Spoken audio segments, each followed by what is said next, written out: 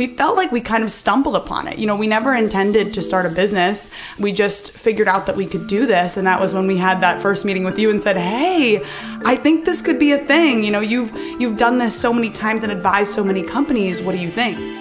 We would show up at a restaurant and we would say, hey, we have this idea. And they would kick us out. Oh, idea didn't work. Okay, let's try again.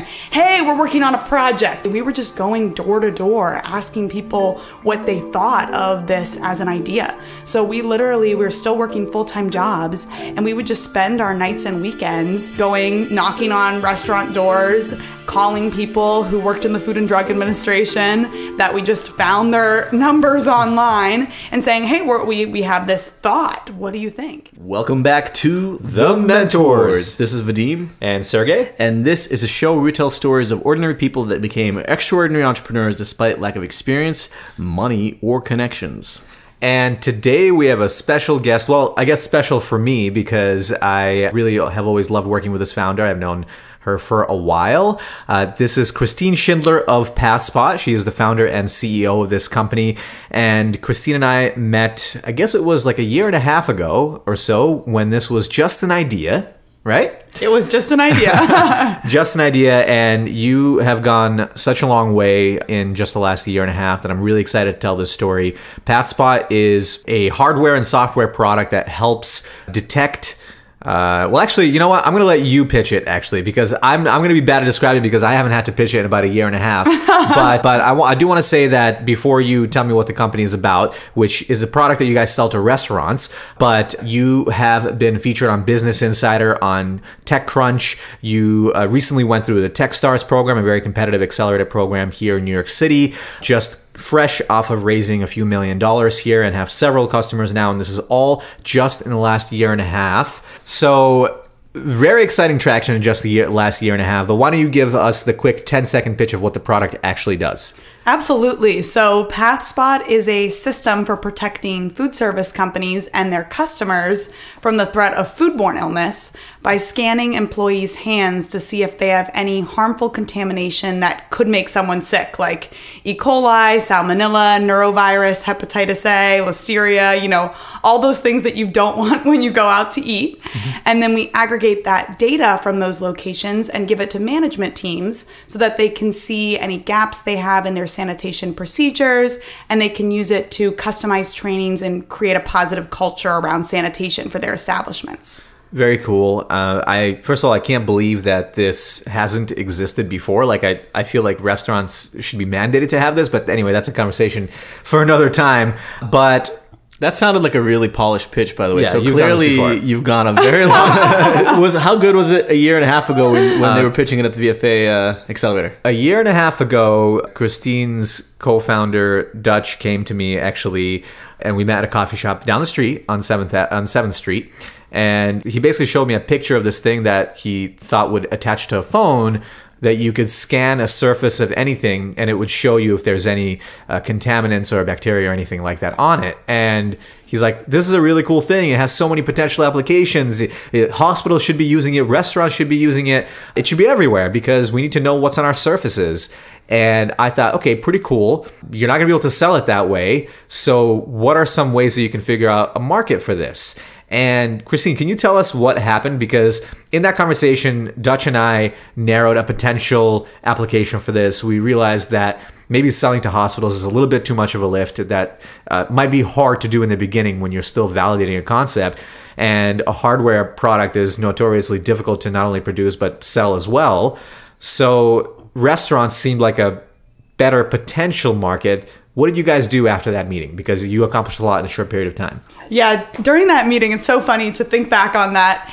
We literally had a bunch of wires taped to a dinner plate. It's funny that you say that it's something that you feel like should already exist, because that's actually what we thought at the beginning too. When we wanted to create this and we had the idea, our original thought was that we could partner with a company that was already doing instantaneous detection of foodborne illness on surfaces. And when we couldn't find absolutely anyone who was doing it, that's when we decided to create it ourselves. And first version was literally us just going to Radio Shack, going out of business sale, buying a lot of electronic components and working in our basement, starting to iterate algorithm that could be able to indicate for those illnesses. And we felt like we kind of stumbled upon it. We never intended to start a business. We just figured out that we could do this. And that was when we had that first meeting with you and said, hey, I think this could be a thing. You've done this so many times and advised so many companies. What do you think?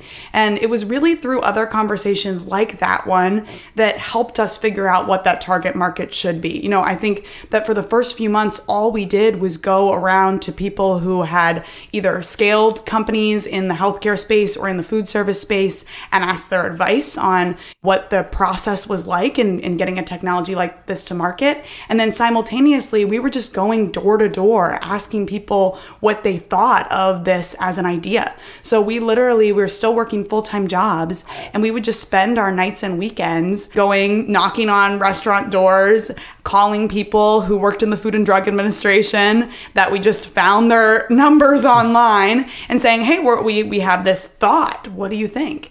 And when people started telling us that they'd been waiting 10 years for a product like this and that they also couldn't believe that no one had developed this before, that's when we decided to quit our jobs and go full-time on PathSpot. Wow. But what I love about what you guys did is, clearly you had the technical background to put something like this together, tinker in the basement, and actually test to see if it works. But then once you had a version of it that worked, and I do want to find out a little bit about that. How'd you know that it worked? What made you confident enough to actually pick up the phone and do the door-to-door walking? Because so many brilliant people think of brilliant ideas, but they don't actually take the next step, which is talking to customers, actually seeing if people see value in what it is that you built.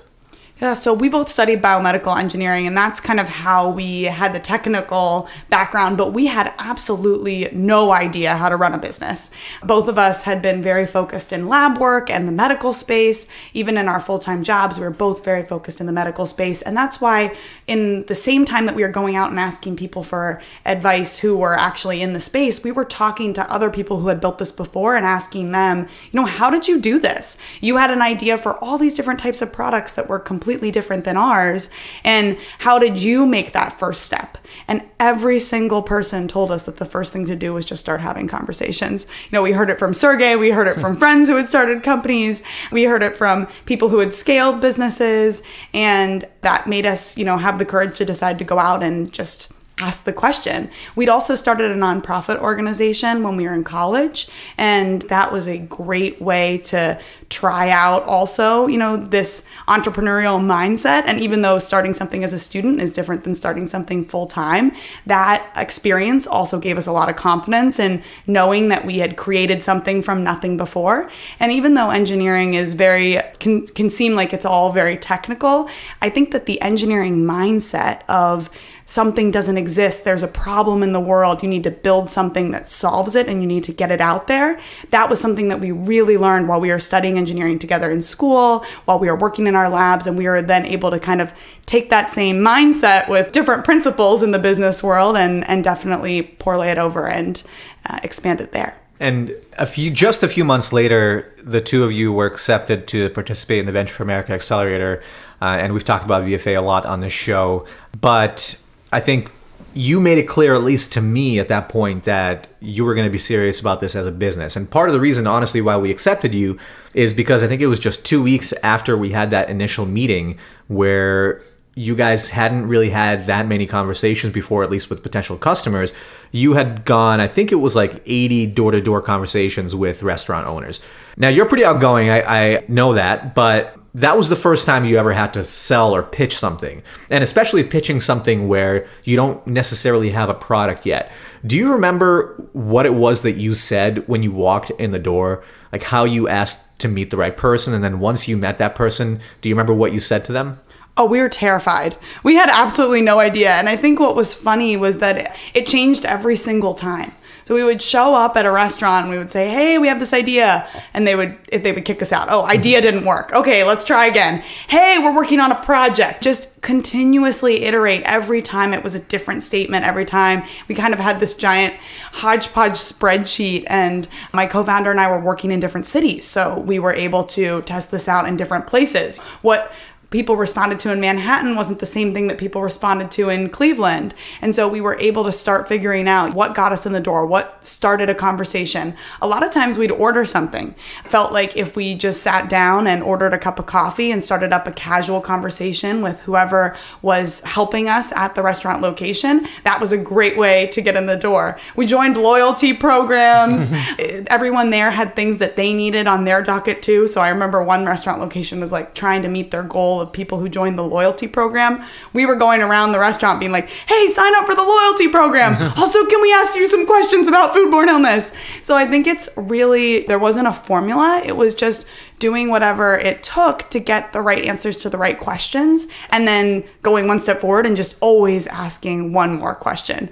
And in the beginning days too, we were also looking a lot at what food tech events were there and where we could meet these customers outside of just their standard restaurant locations. So then we'd find a conference or a food show and they'd say it's a $500 entrance fee, and we'd call up the organizers and say, can we take out the garbage? Can we volunteer to set up tables at the beginning? We'd love to just be in the room, just joining the conversation, and things like that also really helped us just keep getting answers to the questions. Wow, that's really resourceful, and I think should be inspiring for a lot of people that are kind of banging their heads against the walls thinking that, oh, I don't have the advantages that other people have. I don't have the resources or the money or the connections. How do I actually get my foot in the door? Here you guys were going out there, meeting with people, but doing a few things. First of all, offering value where you can. Second of all, making sure that you're actually building relationships. And thirdly, once you already are there and already doing the hard work of getting through the door, adding value, building a relationship, you're making sure that you're continuing to push and asking one more question, because you never know when it's a question that'll spark some kind of interest or ignite some kind of deep conversation with the person you're talking to that'll then result in an introduction or a commitment to try out your product or whatever it is, and actually, again, get you closer to your ultimate goal. So then what was kind of the first indicator that you have something interesting? Or was it somebody that said, okay, we want to try it out. Can we install this in our restaurant? What was kind of the first hint of this might work? At the beginning, it was definitely people just saying, just willing to continue the conversation with us and telling us that this was a problem. At first, you start talking to people and they'd say, oh no, we have no issues with foodborne illness. But then all of a sudden they're like, yeah, we've been out of soap for 3 weeks and nobody's been washing their hands. Whoa. And we're really nervous. Which restaurant is that? Not one that we're working with. But I think that it started with us really unraveling that this was something that was very on the forefront of people's minds. And as we got deeper into those conversations, kept asking that one more question, we had restaurant owners telling us that this was the thing that kept them up all night, every night. And simultaneously, it was in the news every day. And I think moments when we felt like we were so overcome with anxiety and worry, what's going to be next, one of the things we did is we set up a notification to our phones to beep every time a foodborne illness incident was reported in the news. And that little piece of reminder, hey, I'm working on something that matters. I'm working on something that's a problem. I'm working on something that's really making someone sick, was sometimes enough to keep us going. And, I'd be in investor meetings. They'd be like, what is going on with your phone? I was like, it's beeping every time there's a foodborne illness issue. See, it's a really big problem. But it kind of kept us going as well. And when it comes to getting someone to first try the product, though, we got turned down. Everyone was telling us, yeah, this is a huge problem. No, we don't want your unit. I think that was a whole nother barrier to overcome. And a lot of people said that it was impossible to quickly iterate with hardware. You have to have a software product to quickly iterate. And software, they were saying how it was such a great deal because you could just change the app and try something new. And we decided that we didn't want hardware to be a barrier, and we felt like there were tools at our disposal to get there. So we got a 3D printer in the America Accelerator, and Sergei will tell you, we used it constantly. I mean, we would 3D print something. We were like, the first thing we have to do is make something, anything, because people would say, well, what's it look like? And we'd say, oh, what do you think it should look like? And that's just a dark hole. So we just 3D printed something. It was like a little case that clipped on to a tablet, and we went out and we got a tablet and we just started carrying it around and saying, this is the thing. Do you want to use it? And then they would say, no, I don't want to use that. And we're like, well, why? They'd say, oh, well, I really wish it mounted on a wall. So then we would stay up all night with the 3D printer. We named it. We were with it all the time. Literally, Sergei will tell you, sleeping on the floor next to the 3D printer so that we could change it. And we'd 3D print a new version, and we'd show up again the next day, same restaurant, and we'd say, hey, it mounts on the wall. And then do you want to use it now? And they'd say, well, no, it doesn't do this, or it doesn't look like this, or it doesn't have this feature. And then we'd be like, okay, stay tuned. And we just kept doing that every single day until finally someone said, I'll put it on the wall for an hour. I'll give you 1 hour of feedback. I still don't really like it. I still don't think it's perfect yet, but I'll give you 1 hour with it. And then we're like, great. But we made our goal getting someone to looking at it, getting someone to give us one piece of constructive feedback, getting someone to put it on the wall for 1 hour, because each of the sessions of feedback that we got from those experiences is what has made us figure out what to build today. That's huge. And I do remember that first version. And, you know, it's something that I tell entrepreneurs all the time now. Hardware does actually seem pretty intimidating, but no matter what you're building, there's no substitute for a visual representation of what you're building. In the beginning, it's okay if it's just literally on a website or an image or a 3D rendering. But the next step is having a physical version of it, which is what you guys did with the 3D printer. We were lucky enough where we could actually purchase that so you guys could use it and How much print is the 3D something. printer? 3D printer that we had a VFA, I think it was like $2,000. Okay. But obviously well worth it, because for one of our companies that we invested in, it ended up helping you create a prototype that you could sell with. You can right? get them now for as little as $400 Yeah. that are fully functioning. Yeah. Or you could find a makerspace somewhere and join the makerspace, and they'll let you use it for a small monthly fee, or sometimes even for free if you're a startup. So there is always a way to create a visual version of your product, and nothing is a substitute because people react to things that are visual. And you did that, and it sounds like you iterated on it, and I definitely remember those dinky versions in the beginning, but they were real, and I actually thought it was pretty cool when I saw the first one because it looked legit, and it worked, more importantly. So I guess with all of this iteration that you did while you were in that initial accelerator program for the first time doing the business full time, what did you do to actually then get your first paying customer? Because, okay, getting somebody to use it for an hour is great. You can use that to inform the product decisions that you're making, but you don't want to be making all your product decisions based on unpaid customers. So how did you close that first deal?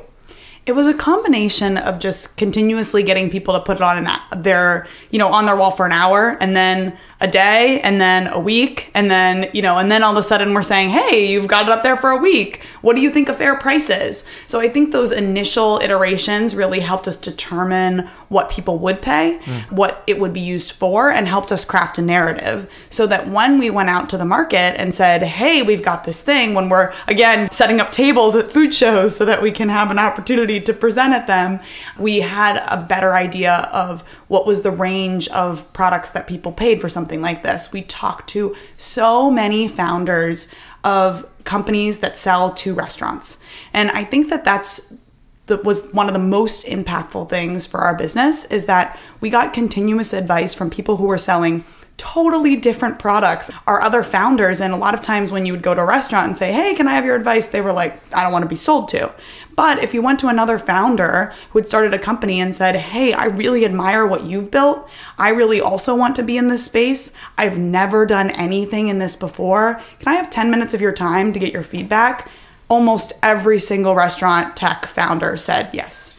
And I say yes now when someone reaches out to me with that request, because entrepreneurs really want other people to be entrepreneurs and want there to be more innovation in all these different spaces and are passionate about it. So from those conversations of people giving us real insight into what does the sales process look like? What does it feel like? Who should you be asking for at the restaurant? Those were really the things that began to dictate our whole sales process. And then in building relationships with those founders, after a period of time that we were continuously getting their feedback and also trying to add value to them wherever we could. Even so little things of like, we'll 3D print you a logo of your company as a thank you present for your time. By the end of building a real relationship and friendship with them, oftentimes they were the ones introducing us to their customers and saying, hey, this person sells a totally different product than me. But that warm intro, that connection to someone who's already done this and already is in this space and already has this network and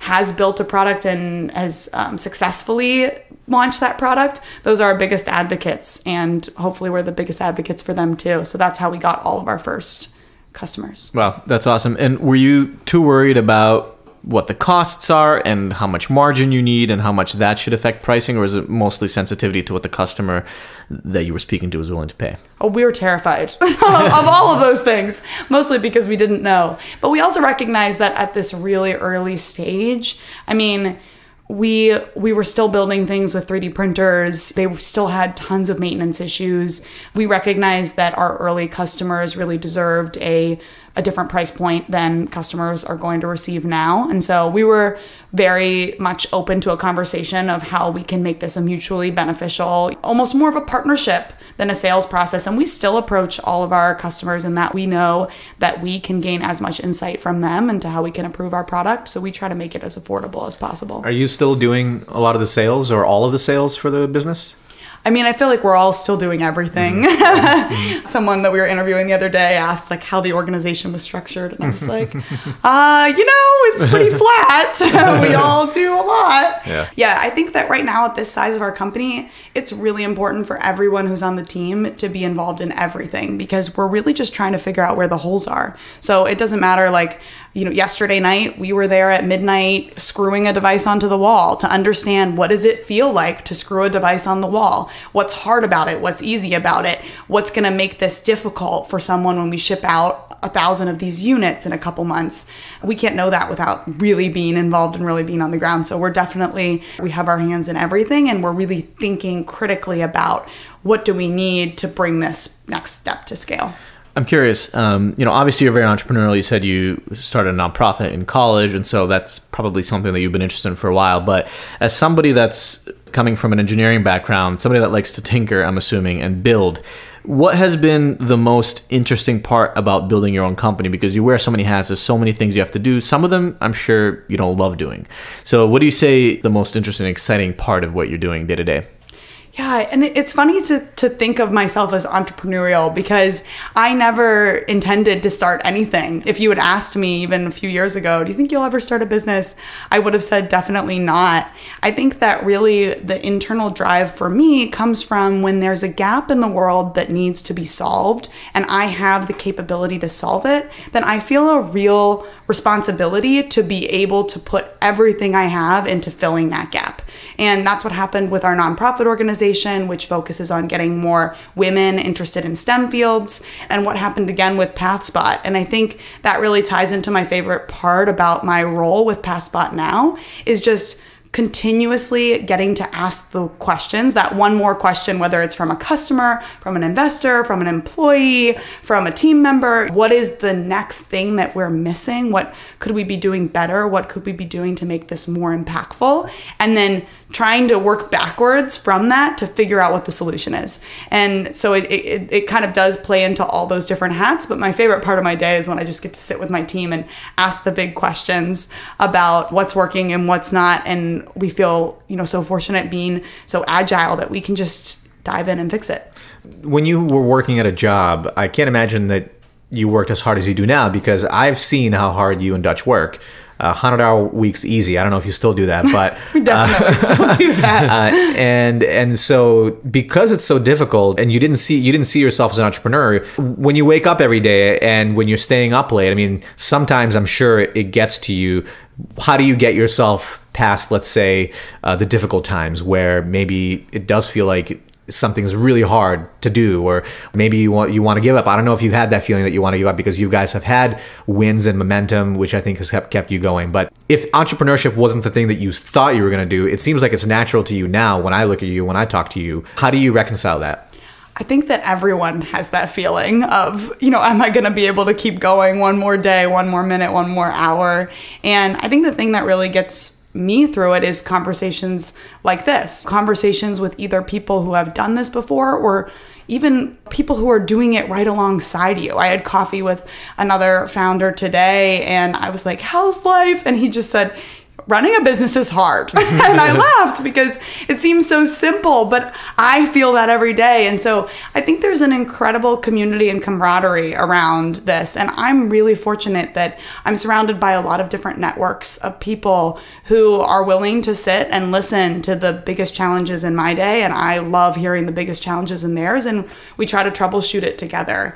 And so I think I wouldn't be able to get through it without calling those other founders, either from the VFA Accelerator or from TechStars or from our alma mater, or from so many different networks that I've met in the city. And I feel like anytime I pick up the phone and I'm having one of those moments, I can hear from an investor, an advisor, a friend, a mentor, a colleague, hey, we've all felt this and we can get through it together. I think that a few things you said are really important to consider. One of the messages that we tried to, I think, get across in this show or with this show is that entrepreneurship is hard. And entrepreneurship is kind of a buzzword now, right? I mean, there's a reason why shows like Silicon Valley got really popular. It's because it seems really cool to be able to raise millions of dollars as a young kid.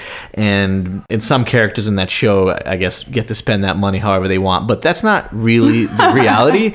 The reality is hard work and 100-hour weeks and feeling sometimes like the world's collapsing around you, feeling sometimes like, why am I even doing this? Sometimes having relationships that get hurt from it. But I think the reason why every entrepreneur that we have on the show, and the reason why me and Sergei have always been interested in this topic and interested in building businesses, is because nothing beats the positive feelings that come from it as well. Because it can also be incredibly rewarding, and you can't repeat that rewarding feeling doing anything else except for creating something out of nothing. And what you just said is actually a great segue to a new segment that we want to try out, because we are called the Mentors. One question that we haven't asked enough of our guests is, I'd be curious to hear if you can think through, it sounds like you have a lot of mentorship relationships right now with both founders, investors, advisors. Can you think of a recent conversation that you might have had with a mentor and some advice that they gave you that really stuck with you, that was really helpful in that moment? Our mentors are the backbone of the company. I think when I think through where we were a year and a half ago, we would be nowhere without the generosity and the time of so many people. And I think that the question I always ask too, every time I have a mentor meeting, and I say, what is the thing that I'm missing? Because I think that we get so in the weeds with our company because you're doing it all the time and it's all you think about, that there could be some big glaring hole that someone else with more experience and more understanding of a certain topic, that's the thing that they most see. And so I think the best advice I've gotten is just to keep asking that question and not feel embarrassed or shy with the problems that are going on in the company, because it's really easy for everyone to say like, oh, you're killing it, everything's great. And on the surface, sure, everything is great and everything is going really well. I'm very confident about the next steps of the company, and I'm really excited to deliver on them. But simultaneously, there's a lot of things that I'm worried about and that I want to figure out how to work through. And so one of the best pieces of advice I always get from mentors I really trust is to be transparent about those worries and those fears and to be honest about them, because that's the only way that you can work through them and figure out how to solve them. Would you be open to sharing maybe what a recent worry has been, or maybe when you've asked that question recently, what the answer has been? What am I missing?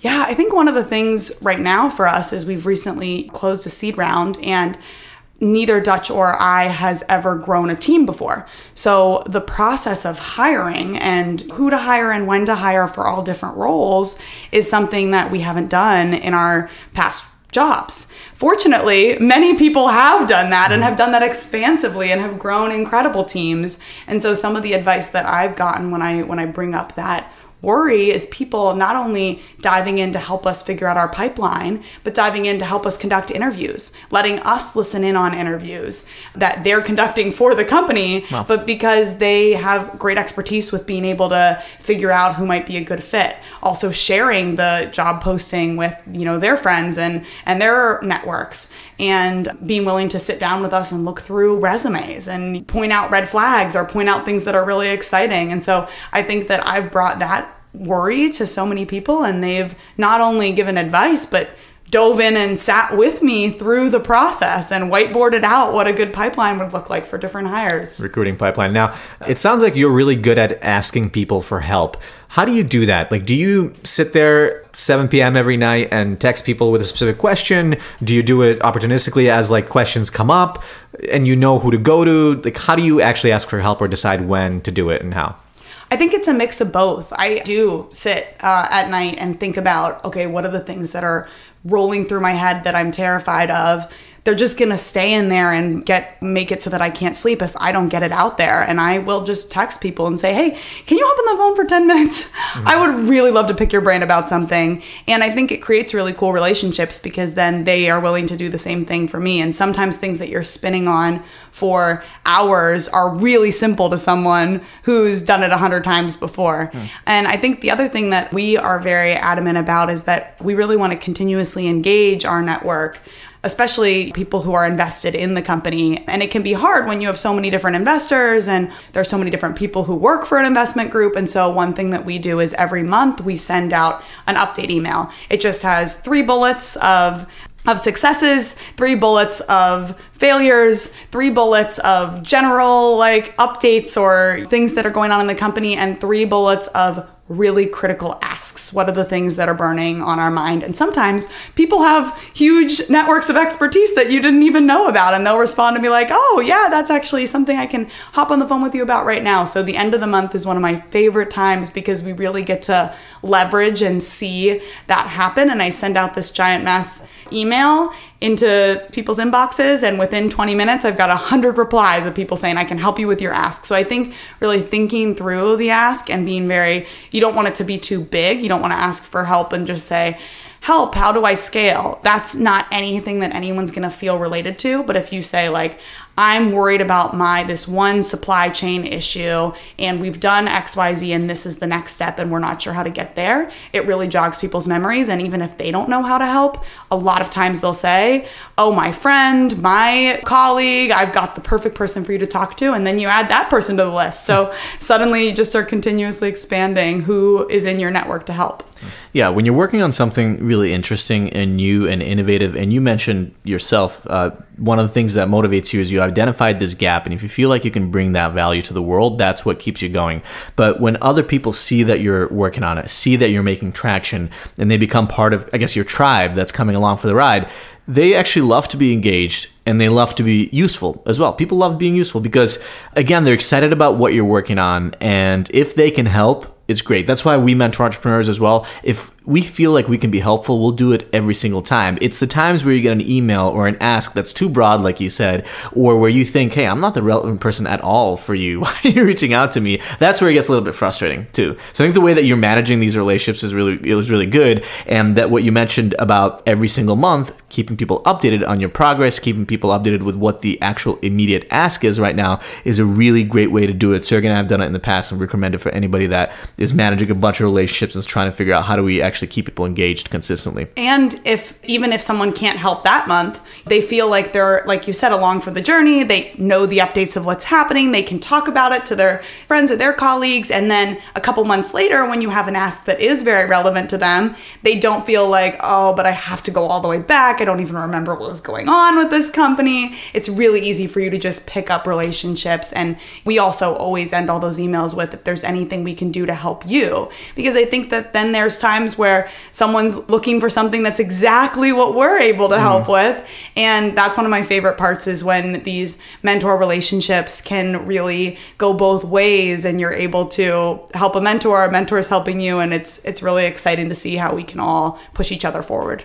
A year and a half later, you as a company are in definitely a different place than when you first came to me, of course, needless to say. We're in a different place every day. Every day. There you go. Every day you're in a different place. You have a team, I believe 6 people now on your Yes. team. You're no longer selling to just single locations. In fact, you're selling right now to restaurants with thousands of locations, which is pretty cool.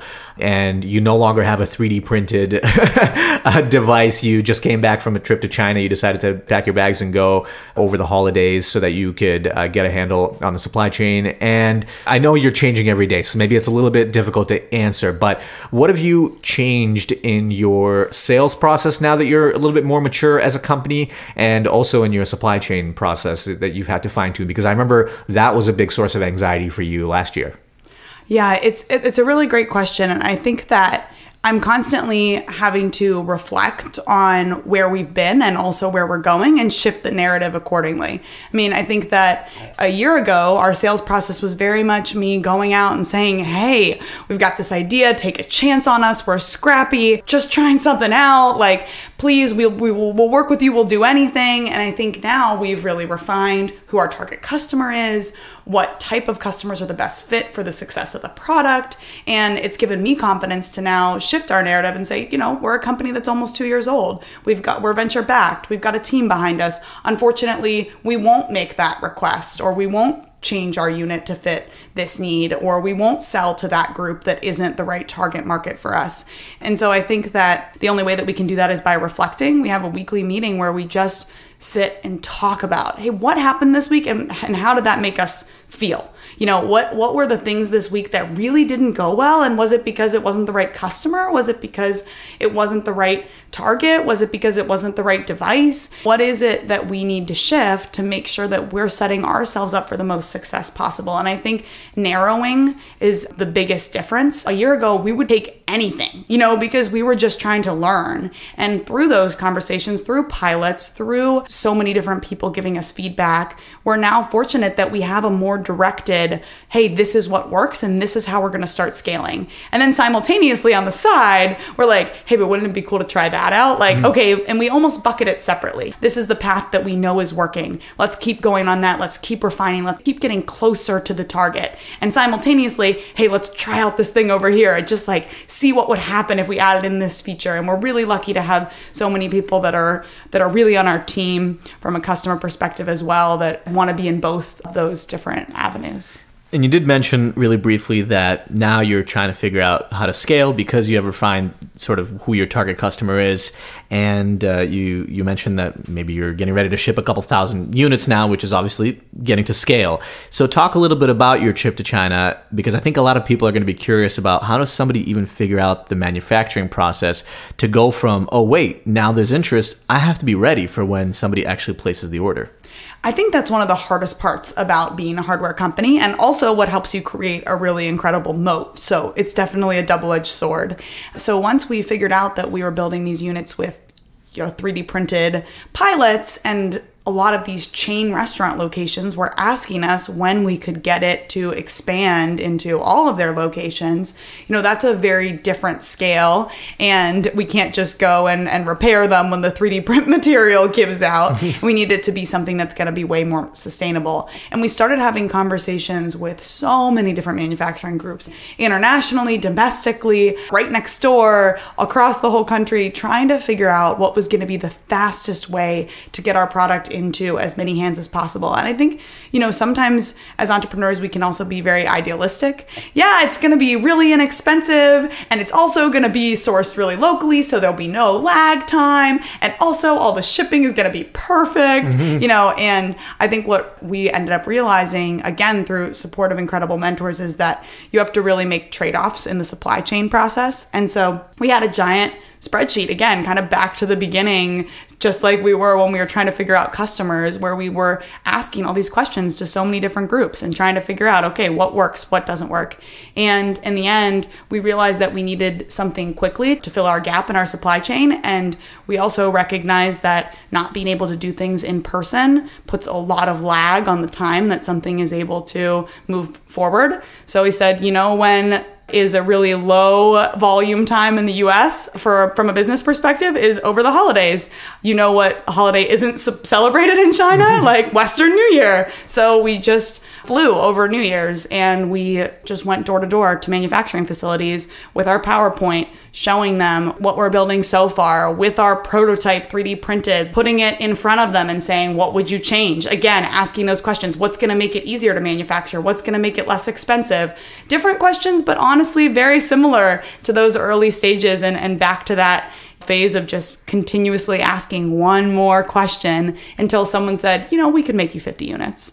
We could make you 100 units. Sure, we'll make you 2,000 units. And I think showing up and really putting yourself out there, especially when we didn't have a network, never built a product before, what's going to make someone really listen is the same as showing up at the restaurants and being bought in, was showing up at the manufacturing facilities and touring and talking to their staff and asking them how we could get it to the next level.